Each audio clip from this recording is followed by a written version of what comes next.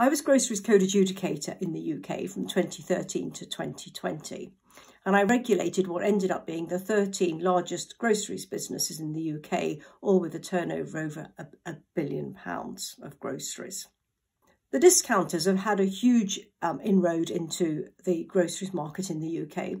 But what I found very interesting as the adjudicator is some of the practices I was talking to the larger retailers about stopping because they were inefficient and they were causing problems for suppliers, and in some cases were breaching the code outright, but in many cases certainly the spirit of the code, that the discounters weren't doing them.